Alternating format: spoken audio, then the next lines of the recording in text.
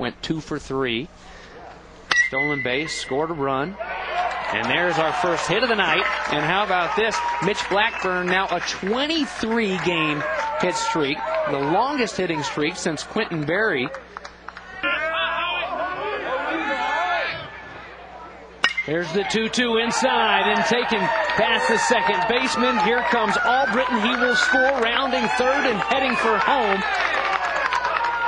And 2 RBIs on the single for Justin Howard.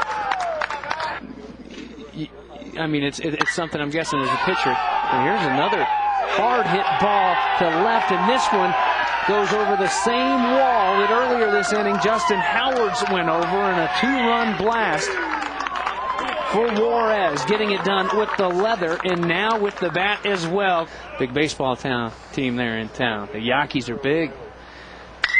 Oh, hit right back to House. Great job of knocking it down, but then throws it right past the first baseman, Justin Howard.